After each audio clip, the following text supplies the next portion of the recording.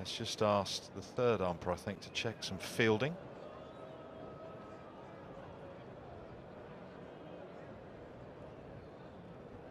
Are they checking the fielders?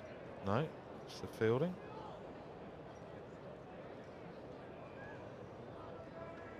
Ah, no, that's not allowed. It might be a bit of fun, but actually it's not allowed. 5 penalty runs, we think.